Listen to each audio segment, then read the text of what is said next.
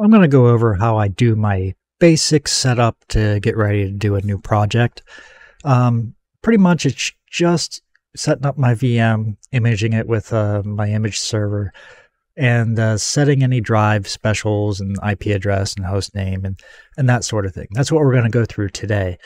And the plan is to get into doing something like a custom WoW server or a 7-day server or even just a web server or something like that.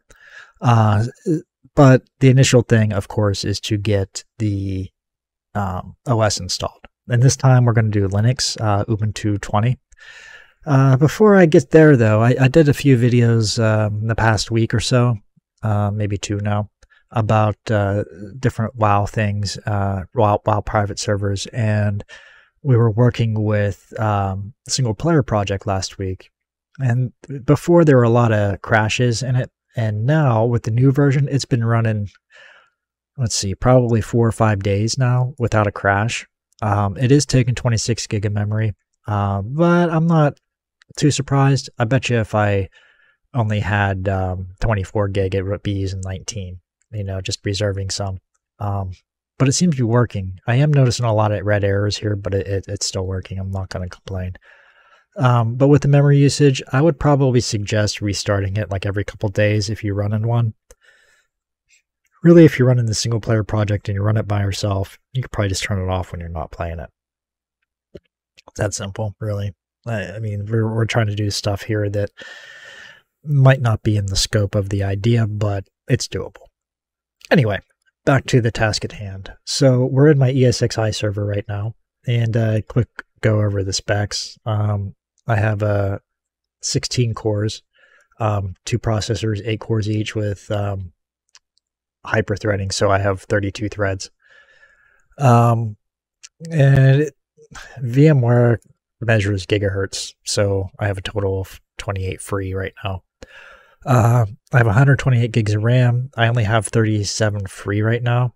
I'm going to need to increase that. I thought I was going to be okay because I really don't run a lot here. But when I started adding MySQL servers and up a file server and an IIS server and all that, things started getting a little crazy on me. And right now I have 7 terabytes of free space, little over 9 in total, over 12 drives. And I got 1 spare right now, and I'm going to have 8 more, I think, coming in next week or the week after. So I'm going to have like 20 drives and 18 terabytes, and I can show you my speed at some point, just not today because that's not what we're doing. Okay, so first thing we need to do is create the virtual machine. Real easy.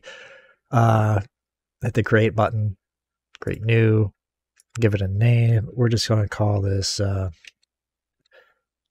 going to call it AC test. We might play with Azeroth Core. And set the Linux, Ubuntu 64, next. Select our host, since my array is faster than a standalone SATA. The access time is slower, but it's barely noticeable. Overall, it's faster than a standalone SSD. Anyway, okay, continuing on.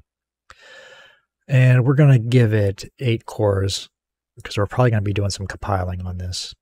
And we're going to give it 16 gigs of RAM because I'm starting to run a little low. And we leave the hard disk the same, even though we're going to be using a lot more. And we'll get into that later. And for the CD drive, we just want to unconnect that. We're just going to remove it all together. We're not going to be using it to install anything. And that's it for this section. We got to go up to options, though. This is very important if you're running a imaging server. You have to make sure which infrastructure you're using. If you're using EFI or BIOS, I use EFI, so I have to go in here and change it every time.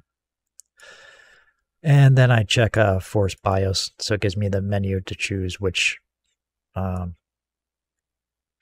method of boot I want. And then next, and finish. Okay, so I now have my virtual machine here. And now that we got that done, we're going to switch over to VMware Workstation. VMware Workstation is awesome. It doesn't have everything that the web interface has, but the usage is much better. Yeah, I need to get more memory. I did have 128 gigs on order, but I haven't received it yet, and I'm having doubts I'm going to get it. Okay, so we're powering it on. It's going to pop up giving the menu option, and we want to select network.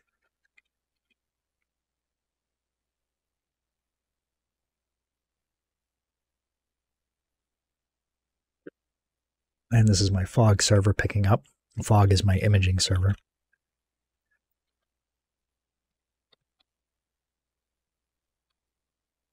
I mostly did this for Windows 10 and Windows Server, especially Windows Server.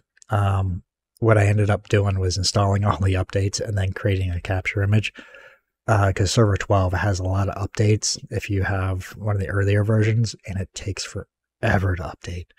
So I did that. And kind of the same thing for Windows 10. My ISO for it was really old, so I created a new one, updated it, did a capture, and so now when I have to do updates, it's not that big of a deal.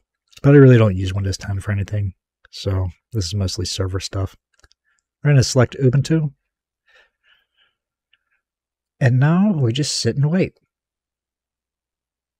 And once it gets started here, I'll just shut up and fast forward. Because I know as soon as I stop, as soon as I close the mic down, it's going to break on me.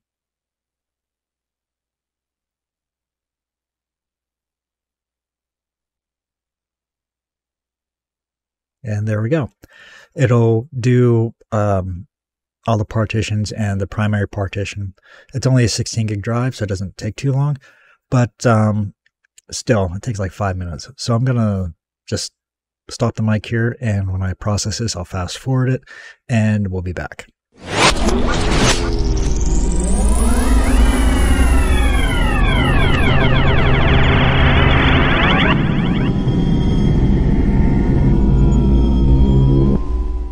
Okay, it's just about done. When it's done here, it'll reboot the system and take you to your prompt. If everything goes the way it's supposed to. And 9 times out of 10 it does. If you're familiar with any other network Pixie boot installs, it's pretty much the same.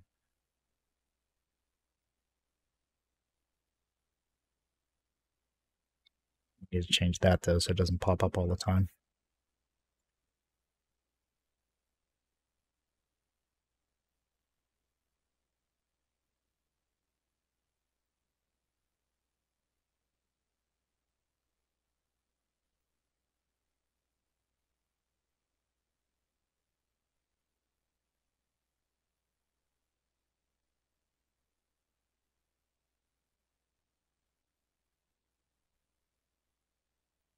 Okay. And there we are. And I have it pre-configured with the user, so I'm just going to go ahead and log in.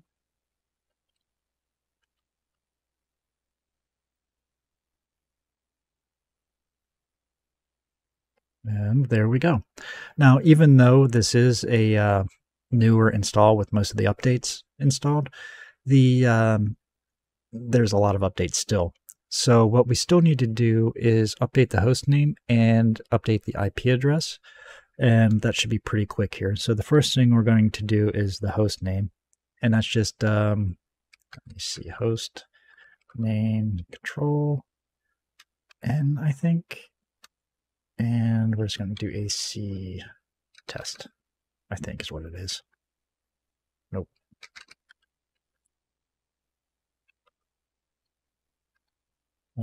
Let's see.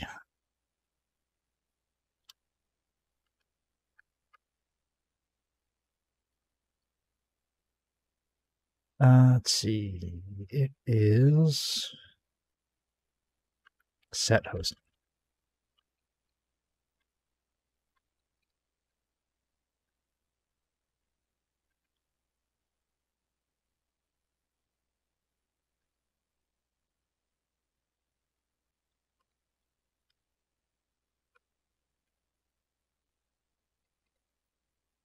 And there we go, AC test. And now we're going to set up the network. Now, before, most systems I've used, Linux systems I've used recently in the past couple of years, use NetPlan. I hate NetPlan, but it works. So if we cat the NetPlan, you'll see the Ethernet adapter is ENS32 at the bottom there, but chances are that's not what it is in the Linux system. It's just whatever was there whenever I did the capture. So we need to see what the new one is. So we just do IP space A, and you'll see number 2 there says INS60. So we're just going to sudo nano etc netplan, whoops, etc netplan 0. Make sure you sudo it, otherwise you won't be able to make any changes. We just change this to 160.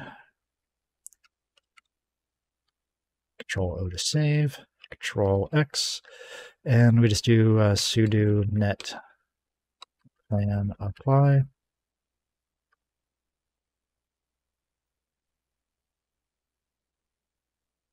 And we do it IP dash A, or space A again.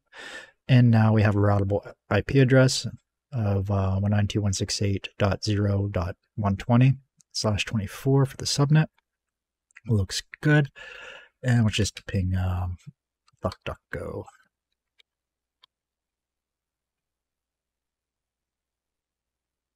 Nope.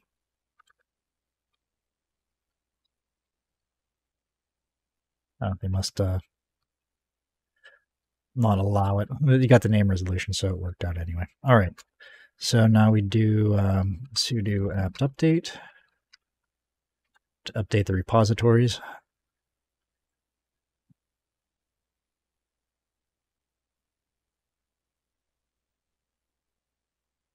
This is just all, well, mostly basic stuff you do whenever you create a new image. The only thing different is I used an image server instead of installing it manually. So you got 48 packages, and it's just a little bit faster. You just have a couple hoops to jump through with the way I have it configured, with just setting the host name and the network up right away. And then if you want any more storage space, you'll have to manually do that, which we are going to do in the next video. We're going to add another drive and mount it, and hopefully that won't take too long. I don't know. Hopefully it's a small video. If it's a really small video, I'll just attach it at the end of this. Okay, so we need to do sudo apt update or upgrade. And I got nothing but the basic stuff on here. No PHP, no Python, no web server, no nothing. It's just flat Linux server. I guess it does have Python on it. That's kind of default, I suppose. But this might take a minute or two, so I am going to turn off the mic again and be back.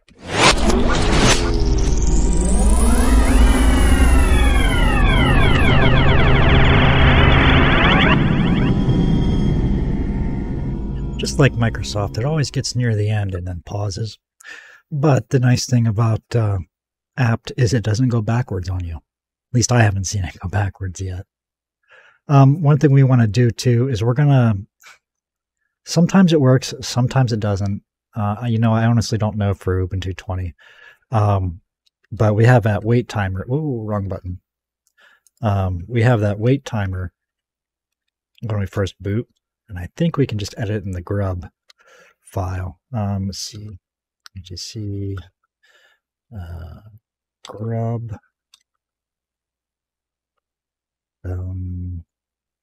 Which one is it?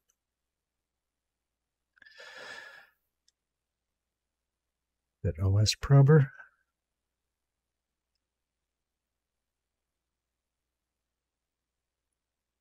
Maybe that's not it.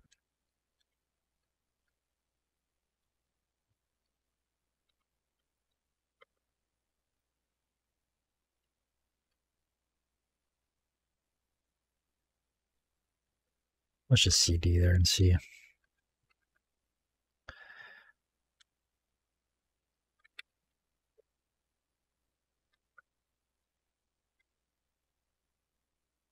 Okay, the timeout's already 0.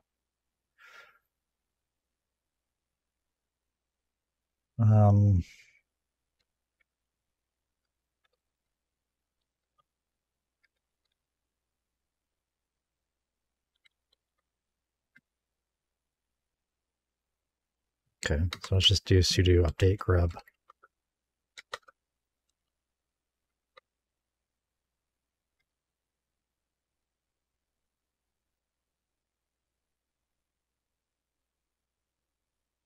Okay.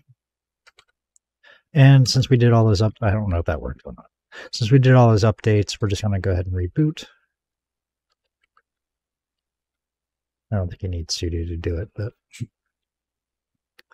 might as well.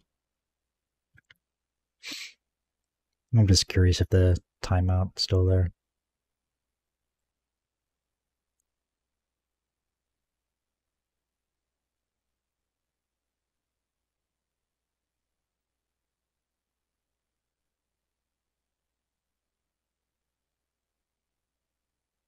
Nope. Good.